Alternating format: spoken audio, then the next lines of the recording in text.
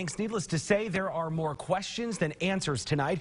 KARK4's Riley Birdwell has been on the phone all day trying to get reaction from City Hall and even the police. Riley, how far did you get? Well, from the mayor to city directors and police, I've been trying to get some reaction from several officials here in the city, and no answers, at least right now. The police say they're not going to go on camera, and only the mayor is issuing a statement tonight. Mayor Frank Scott Jr. saying this in part.